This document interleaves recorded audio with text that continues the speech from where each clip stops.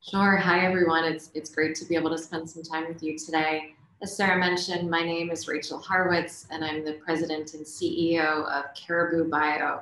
Caribou is a startup company here in the Bay Area. We're based in Berkeley, and we're a team of about 65 people. What we do at Caribou is use a technology called CRISPR to edit the genome. So if you're not familiar with this, genome editing is basically the ability to go inside of living cells and precisely change DNA sequences. It's an incredibly cool technology, I think, and one that's really changing the shape of how many different kinds of products are developed. At Caribou, we specifically focus on how to use CRISPR genome editing to make new potential medicines for cancer. And in particular, we harness the power of the immune system by actually taking immune cells, editing their DNA, and then using that as a cell therapy product.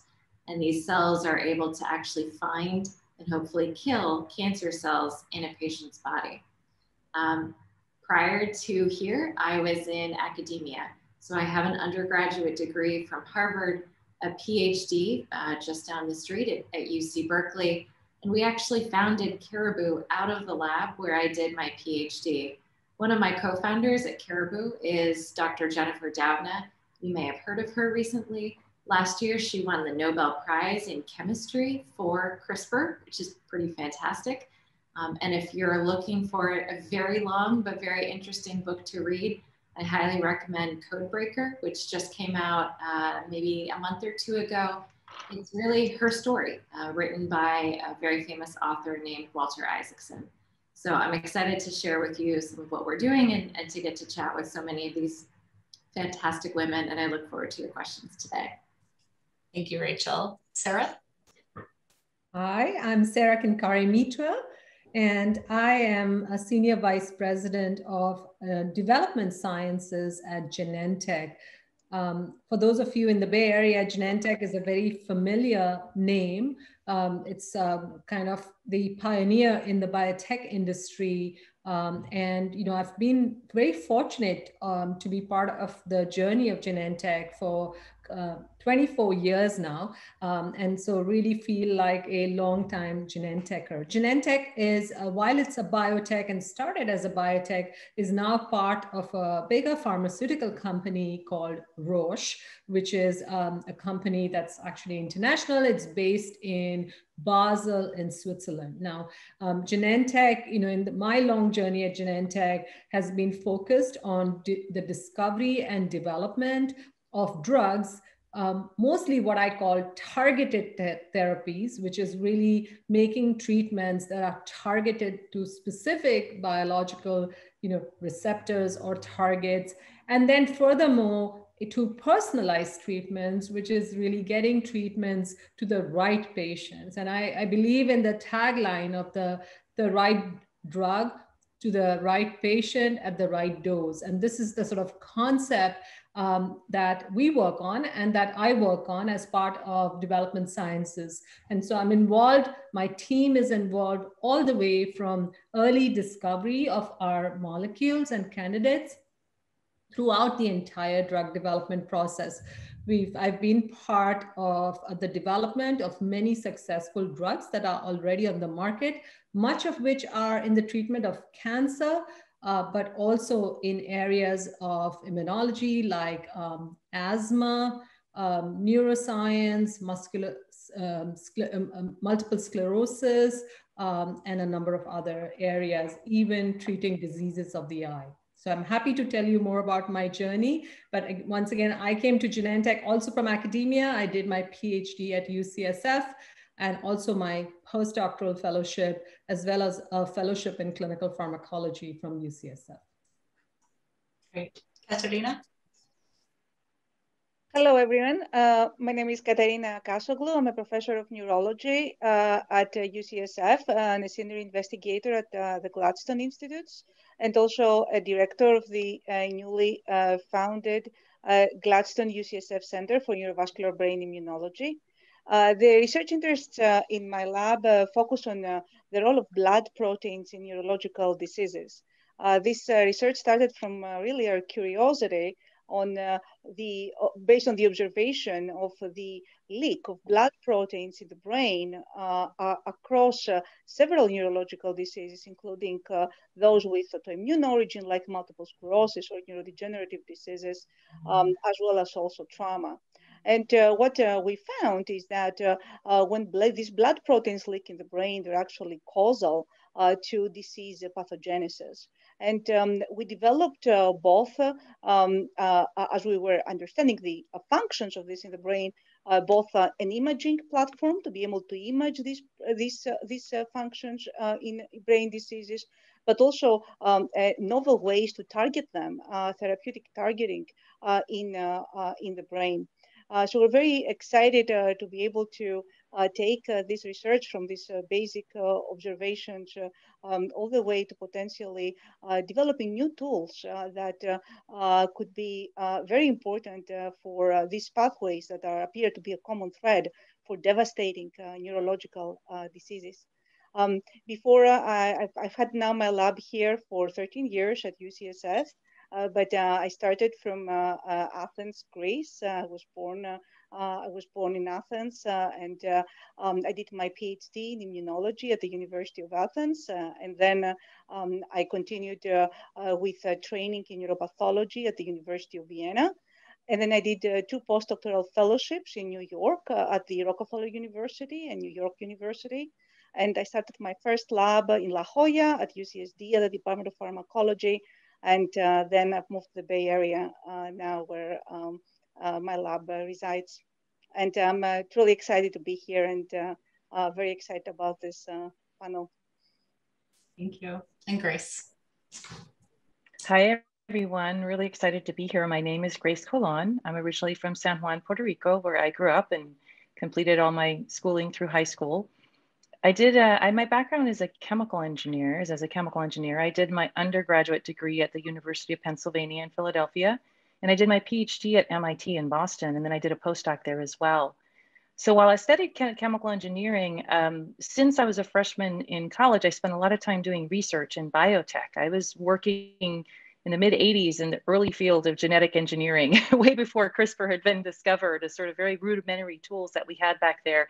And I did research like that throughout undergrad and grad, which was really exciting to me, combining the principles of both biology, but also engineering. And I've spent my career in a variety of parts of biotech. So I've been at a company called Affymetrix, which made these genetic chips that could actually read expression levels of various proteins in cells. And I also spent many years at a company called Gilead Sciences, you've probably heard of, in the Bay Area in a variety of roles, including developing strategy for some of their therapeutic areas like HIV and hepatitis, as well as running the clinical operations group there. And then beyond that, I also spent time at a company called Intrexon, where I built a whole division focused on actually engineering various types of cell types. So everything from fungus to bacteria, and yeast, to try to develop interesting compounds from renewable resources, that basically making biofuels and high-value chemicals. But for the last 10 years or so, I've been in the startup world. So I've been a partner at a venture capital world, leading a venture capital firm, leading investments in various types of biotech companies, and also started a couple of companies.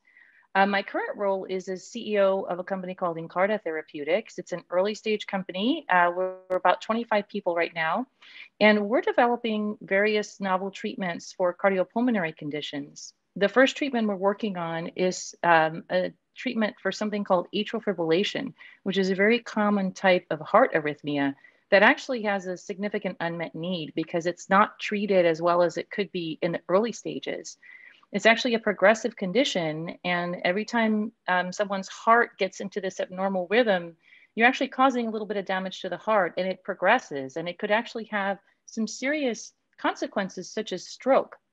And so what we're doing is really a combination of engineering and trying novel ways of developing or delivering existing drugs that have been well studied, and so the benefits and risk of the drugs are well understood, but actually delivering them through inhalation so that the drug goes directly through the lung and absorbed rapidly into the bloodstream and gets to the heart within minutes. So therefore, this approach will have potentially the benefit of treating every time an episode happens, treating it very quickly and minimizing the time that the heart is in a state of arrhythmia, and hopefully bring a lot of benefit to patients.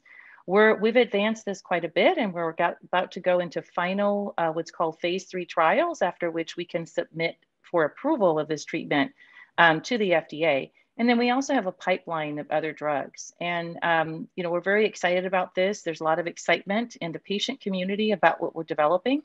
And we can answer more questions about that later. But thanks for having me here today. Really excited to speak to you all. Yeah, thank you all. What amazing research everybody is doing. So, you know, a lot of us have nonlinear paths to where we are today. And something we would love to hear from each of you is when you were in high school, what did you want to be? Are you doing that today? And maybe share some of the barriers you may have faced along the way and help us understand, was your path linear, or, you know, was it more circuitous as it often is? And Katerina, let's start with you.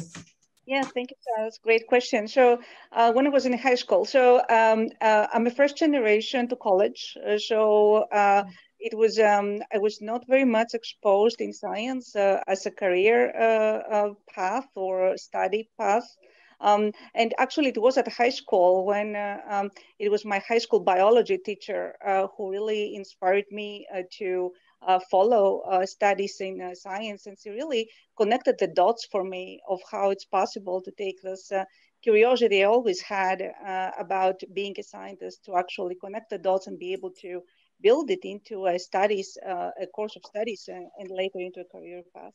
And it was some very important experiences that I had very early as an undergraduate. I was a biology major. The first time I had an internship, a summer internship in a lab. It was an amazing experience. I started by washing ELISA plates. And it was, I knew right then that this is what I would be pursuing in my life. So it's so important to have this, I think, early experiences of exposure really in the lab research, because it's really unique when you can integrate what you think from a scholarly level that you're thinking about science can be, when you actually have this first hands-on experience that I think is really fascinating when you can do that. So for me, this was a life-changing moment when I walked into a lab and they gave me the first experiment to do. After that, of course, my path further from that was always science-driven. Every move I had made, I followed the science. So during my graduate work, I found this very striking immune mechanisms that for the first time changing the immune system in the brain was causing neurological disease. I was so fascinated to find out how this would start. So I pursued a postdoc in a lab that I thought would take me to the next path. So all my moves from Athens to Austria to the US was all basically by following the science. So for me, that was a key driver in how my path formed. And about barriers that you're asking, I think one of the key barriers was many times we asked in our research many really high risk questions for which it was not, I think, simple to be able to put together the resources for this type of high risk and hopefully potentially high reward research. So one of the main barriers or challenges was, to piece together an ecosystem of funding that would be able to balance our research programs and give us, the resources that are needed to pursue sometimes some more out of the box ideas. Excellent, thank you. Sara. Sorry about that. So I would say that, when I was in high school, I think the one thing I definitely knew is that I loved science and math. If I was to say, did I know what I would be doing today? Probably not. But I knew that these were very, very interesting subjects to me, and I focused a lot on that at the cost of some other subjects that weren't that interesting to me. Now, but I also feel like my career was a lot of like hit and misses. I thought I wanted to go in a particular direction, and then I would hit a roadblock, and then that was not the direction, and so I would move a little bit differently. So when I studied, I actually forgot to mention this earlier, but my undergraduate education was in India, and I came to America as a graduate student. Now, when I was in India, I loved science, and I thought I was going to go into medical school and become a doctor, and that was sort of the goal I had. But I, at some point, I realized that was not what I wanted to do. And so it was sort of like working towards it and then realizing, well, you know, that's actually not what I want to do. But I was very, very interested in medicine. So if anything is a single thread for me, it is follow the medicine and the science. And so with this love for medicine, I actually went into a pharmacy school with the intent to understand how drugs, you know, everything about medicines, about drugs and how they work, what they do in the body, etc. When I finished my bachelor's, I decided that was not enough. I really wanted to do pharmaceutical research. I wanted to understand what goes behind how the drug interacts with the body, what the body does to the drug, etc. And sort of the hero of the movie was actually really the drug, and what its role is in terms of everything it can do for patients, as well as how your body interacts with drugs. This love for medicine and for drugs is what pushed me into becoming a pharmacologist. When I first came to the US to graduate school, I actually started at the University of Texas at Austin. I would say I was very young. I didn't know exactly what area of discipline within pharmacology I wanted to do my PhD in or my master's in. And after spending a year there, I realized the specific topic I was going to work on with my professor there wasn't of great interest to me. This is when I moved to UCSF, which is where I found my true love in working on drug metabolism and pharmacokinetics. That is what happens to drugs when you dose them in the body. How does the body treat them? Where does it go? How do you get drugs to its site of action? This is where it took me down the path of really understanding pharmacology, really getting into drug discovery and drug development. And then since then, I followed my path, which led me into industry, while my love for teaching always wanted me to think about academia as a profession. I continue to be an adjunct professor at UCSF, which sort of helps me, allows me to stay, very connected to the academic disciplines and also be teaching and mentoring students at the same time. So this is how my path has progressed. It's not quite been a straight path. It's been kind of move forward, learn from it, and then decide whether it's the right course for me or not. Absolutely. I think that's a common thread for most of us. Grace, how about you? Sure, thanks. So back in high school, I think you're going to hear us repeating this. I think, I always loved science and math. I had a lot of other interests as well. I participated in Model UN, went to Washington and did debates and all that.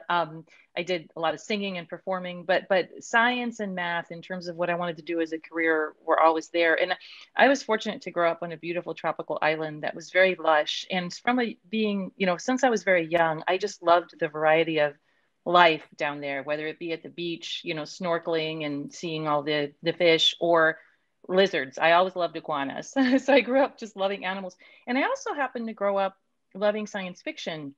On the countryside in Puerto Rico, sometimes where there's not a lot of light, or if we were visiting neighboring islands, because it was pretty easy to do, it's very dark at night, and you can see so many stars and so many constellations and galaxies in the Milky Way. And I used to read a lot of science fiction. So I thought I wanted to be an astronaut or an astrophysicist.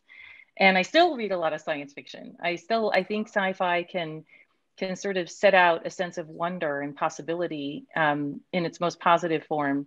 And so I always had that inclination, but probably when I was in high school is when I really started to understand about engineering and what it was. I sort of met people who had been engineers. And then I realized both my grandfathers were engineers. I hadn't really thought about it. One of them I had never met, the one from Puerto Rico, my dad's side. I never met him. He died before I was born, but he was involved in the early days in Puerto Rico of the sugarcane industry. He was also a chemical engineer. And I didn't realize that until I had chosen chemical engineering. And he was involved in all the sugar processing plants all over the island. And then my other grandfather was an electrical engineer. And I used to go visit him in New Orleans in the summer and read his old engineering books. I know, I was really nerdy. And he was an electrical engineer and helped build the power grid in New Orleans. So I also liked that part, but I was more drawn towards chemical engineering. And as to kind of career choices from there, it really was driven by always a sense of passion and excitement about the possibilities every time I made a change from one place to another. And that's what I would that's one message I would impart is follow your heart. You don't have to have the career all laid out, but you know, at every step, I sort of would look 1 or 2 steps ahead and say, now I want to learn about genomics. And there's some really exciting things happening in genomics. Around the time I joined Affymetrix, the human genome had just been sequenced. And so it was opening up a huge set of discoveries that went on to make a lot of difference in cancer. And then beyond then, I went to Gilead at a time they were making a really phenomenal impact on the lives of HIV patients. And they were the first ones to come up with a single pill once a day for HIV patients, which made a dramatic difference in the survival and lifetime of those patients, because the ability to not have to take, they used to have to take many different pills at several times a day, which is really hard to be able to do that continuously and stay on track. So every time I went somewhere, it was always like, oh, they're doing something really cool over there. And I've learned something at my prior job that could actually be useful here, but I could also learn some new things. And that's sort of a common theme every time I made a shift. So as long as you start with something that you find really exciting and never lose that sense of wonder about it, you can sort of set a compass in a certain direction, but it's okay if the wind knocks you about a little bit, then you set a new direction and you go that way. And, you know, that's sort of how I did my career the whole time. I never would have known that I'd be here today doing what I'm doing right now. I didn't even know sort of anything about startups or therapeutics or anything. I just at each juncture followed what excited me and also wanted to learn new things. And that's sort of how I went from step to step. Absolutely. Oh, barriers. Okay. So barriers, it's always hard because you always take risks. I know you know, growing up in Puerto Rico, I had a good education, but when I arrived at a top school like Penn and then MIT, I realized I was way behind most everybody else. I didn't have advanced AP courses. I didn't have, you know, a lot of the advantages. I had to do a work study. We didn't have the means to pay for it. So it forced me to work all the time and then get home late at night and have to do my homework. So I was always behind, never had great grades, but in college, but I persisted. And because I had to work, I chose work study and research. And that enabled me to publish papers at an early age and learn things that then enabled me to go to a top school like MIT for grad school. So I think see each barrier as an opportunity and believe in yourself and muddle through. It's not going to be easy. I mean, I've failed at things before. I've, you know, lost jobs or had projects that failed. I started a company that failed. But here I am. You know, you learn from each experience and you just keep on going. And I think it just makes you stronger. Absolutely. And we're going to circle back to something because we have a lot of really great questions coming in. So Sarah, Rachel, we'll move to you next, and then we're going to switch over to some questions that'll feed in nicely into this conversation we're having. Yeah, so I think I was in middle school when I first realized that science could be a career. I had never really understood that before. My father was a journalist who wrote for newspapers for 45 years. And he mostly covered science and the environment. And one summer he got the chance to take some classes at the Marine Biological Laboratory on Cape Cod in Massachusetts. We were living in Texas at the time, and we were able to go with him for a few weeks, my brother, my mother, and I. And so while he was in classes all day, my mom would just grab my brother and me and walk us around the Institute campus and wander in. And many of the researchers were very kind and took time to explain to us what they were doing. And I just thought it was incredible that you could get paid to ask interesting questions and then try to answer them. And so that really got me interested in the idea of science and research as a career. And then I landed in high school, and my freshman biology teacher was, I would say to this day, the toughest teacher I have ever had. And that includes degrees at Harvard and UC Berkeley. He had incredibly high expectations for us. And one of the things we had to do was design and carry out our own experiment. I went to a public high school in Austin, Texas that did not have a lot of resources. So that meant we had to do that at home. And I ended up reading in one of my mother's college textbooks, there was this theory that planaria, these tiny little flatworms that live in water, might actually store some of their memories as RNA molecules. They also happen to be cannibals. So there was the idea that perhaps they could gain each other's memories by eating each other. I thought that was pretty cool. So I ended up with about 400 planaria on the family dining room table. And I taught a bunch of them the maze, chopped them up and fed them to the others to try to answer that question. Long story short, I have no idea. It was inconclusive to say the least. But it really gave me an excitement for science being a way to spend my time. And I'll say in general, I love to think about how we're exposed to science all the time, not just when I'm at work. So I challenge any of you to try to figure out what the virtual background is behind me. Feel free to throw your guesses into the chat. I'll let you know if someone gets it right. I think it's just a wonderful example of the beauty of nature and science. But I think much like the other three women have shared, so many of my decisions have just been based on what I was interested in. You know, I thought when I was in college that I wanted to be an attorney when I grew up, but I loved the science I was doing so much. I figured, whatever, I'll go to graduate school and do this science thing for a while and figure out the rest of this as this moves on. And that's really just governed really every decision I've made since then. And yes, you guys do far more produce shopping than I did at your age. I'm incredibly impressed. It is a watermelon radish. Fantastic. So we have some questions coming in regarding how do you get exposure in high school, especially as somebody who is in their teens, 15, 16, 17 with no professional experience. Where do you start? How do you get that first experience in a lab, into science? Just, you know, get your foot in the door and open it up to whomever would like to take the first crack at that. I would just like to say, I wish I were a young person now. There are so many resources, not only for obvious reason, everybody wants to be young again, but all kidding aside, I think just the plethora of resources available online and elsewhere for young people to learn, you know, online courses, newsletters, journals, you know, open access journals. There's a wealth of information. Now, the key is how do you get guidance? And I think we'll probably go into that a little bit later when we talk about things like mentorship. But I think in terms of the raw materials to follow your own interest and learn a lot, and to be able to even do your own biohack experiences. Rachel, I love your story. You know, there's just a lot of things. So learning more about your area of interest, you know, taking the time to read, to go online, to reach out to people who may be experts in the field. You'd be very surprised at how willing people are to do a 15-minute conversation if you go prepared and have very specific questions. And then from each person, you learn something and keep a list of questions and keep building off of that. So I do think that there are a lot of opportunities. Keep in mind also that in high school, there are opportunities at universities to do summer programs as well. I benefited when I was in high school. I went to what was called the MITES program at MIT. When I was a junior in high school, I found out about it, and it was focused on, it was called Minority Introduction Engineering. And as a Latina, I was able to, you know, they went to Puerto Rico and had information there for us to apply.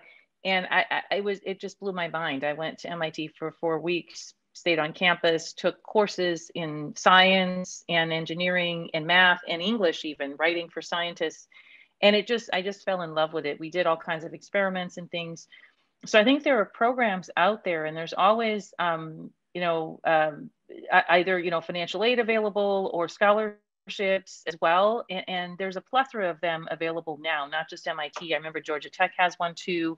And many, many, many other universities have programs where you can do, in-person online courses. So there are a ton of resources, and it's not, you're never too young to learn and start learning about a field of passion, and then start looking, by the time you're in 10th grade or junior or even before, start looking at universities that might interest you to go to college. Look at their programs, look at coursework that they offer, and read about kind of programs, and read what some of the professors are doing and some of their research areas. So I think there's a lot of things, if you're motivated, there's a lot of things you can do. And I'll shut up now. I'd love my co-panelists to chime in on this.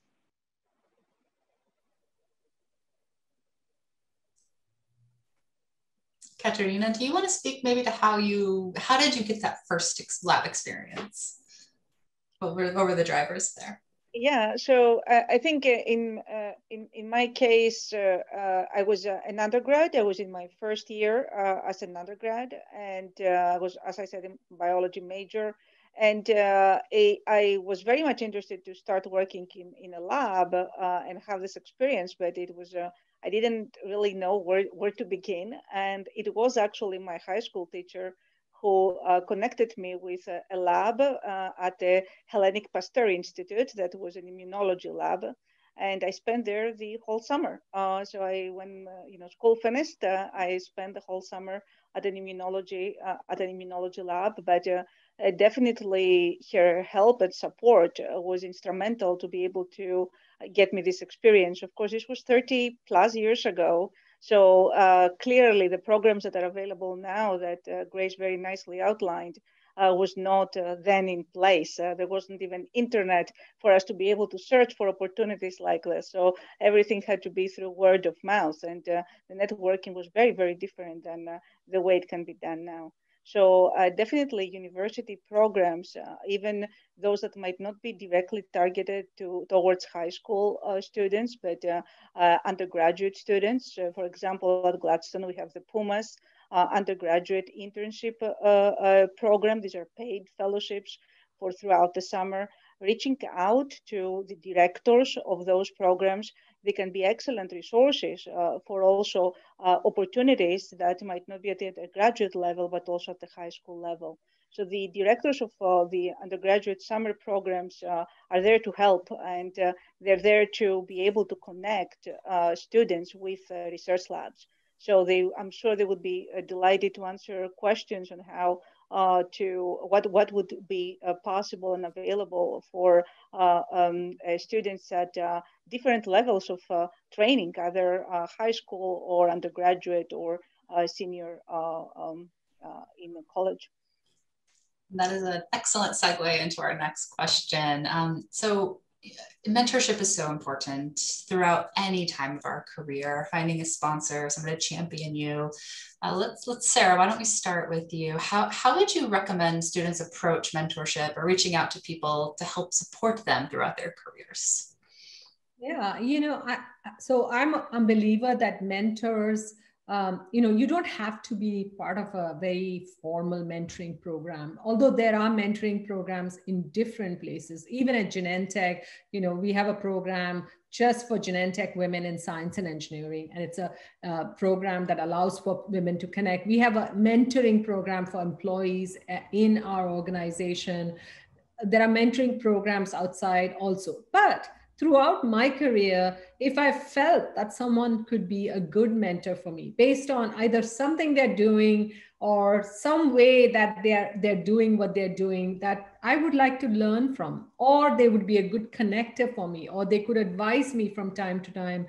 Even early in my career, I've just reached out to people. Now, it's possible that some of those people don't get back to you, but then many people actually would be very willing to connect with young people and give them advice. Now, that doesn't mean you have to have a formal meeting every month or every week or whatever, but that they're there for you if you wanted to chat from time to time, needed some advice, etc. I've got several mentees who just connect with me at different parts of their decision making and say, here's how I'm thinking about things. What do you advise?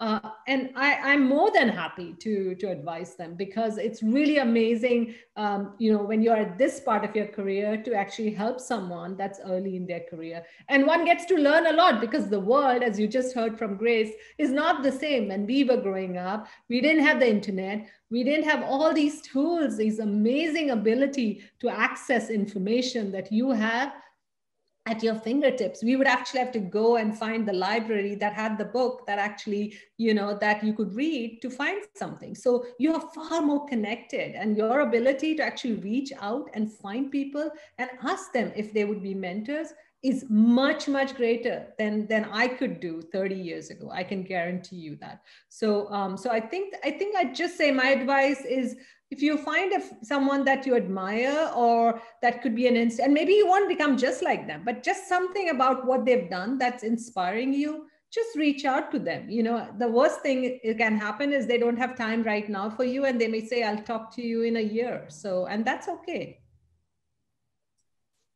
Grace, is there anything you would like to add?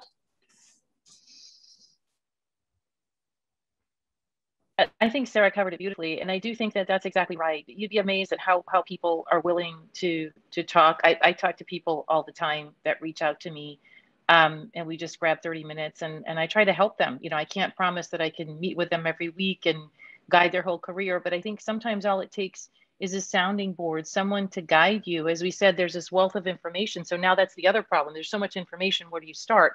That's where talking to people can help, and talking to multiple people. And the advice I would give people always is keep in mind that people are super busy and they're willing to spend their time, but you can help them by coming very prepared. Doesn't mean you have to know a lot, but to know a little bit about them first. So you know the context, know where they are, read their LinkedIn profiles. And so join LinkedIn. If you're never too young to join LinkedIn. I have my son my oldest, who's a junior in college. I had him join in high school so he could start building his profile and connecting to people. And then come prepared with very specific questions so that person can feel helpful. They want to feel helpful, and they're going to not feel as helpful if you just come with kind of one big general question. If you say, hey, I'm really interested in the following things, what kind of careers might be open to me for that? Or I've seen that you went from going over here to doing that. How did you do that? Walk me through that. Or how did you make your decision to study? So come with a list of questions, and don't be afraid to just ask them and open up, and then find several people so you can get a lot of opinions, because no one person is going to know everything. And then build on what you learned. And then always get back. One thing that I love is when people get back to me a year later, 5 years later. Thank you so much for speaking to me back then. This is what I did. I'm now here. And it just gives me this huge pleasure to know that this person has gone on and followed their passions, and that maybe I gave them one small piece of advice, or at least inspired them and encouraged them. So it's a two-way street. When you ask for something, think about what that person wants in return. That person wants to know that they've been helpful, and they want to see you succeed. People really want to help people. So that's important. And then the other thing I should mention real quick is that there are mentors, but there's also, as you go in your college career and then beyond, and even in high school and earlier, there's other things, other types of people called sponsors or champions. And these are the people who will really take an interest, maybe someone who works at your company who's more senior, who's looking out for you, who you can go to for advice, who can maybe guide you towards put in a good word for you to guide you towards certain types of projects or opportunities, and who will always kind of vouch for you and say, this person I've seen them grow, this is what they can do. Think of them for the next opportunity or the next promotion or working in a new department. And likewise, a champion is someone who stays with you throughout your career, who is really looking out for you, big picture, even across companies. So those are important relationships too. And it happens organically. It's not like you can go to somebody and say, will you be my sponsor? If you go somewhere and do your best, you will meet people who will naturally want to sponsor you and champion you. And these are relationships that you should treasure throughout your career. Excellent. So we are right at time, 5:30. Amazing job, everyone. So thank you all for joining us, and huge thank you for the panel. This was so inspiring. I learned I learned a lot today, and I have no doubt that our students did as well. Just as a reminder, if you're interested in more of our programming, definitely sign up so that we can make sure you get all of our events. Check out our event website. And we do have an ambassador program, which is where we, Young Women in Bio, work directly with young women who are interested in continuing their careers in STEM. So if that's something you're interested in, I put the link in the chat box. Definitely take a look at the application, check out our Instagram page, and you can learn more about what it is that we do.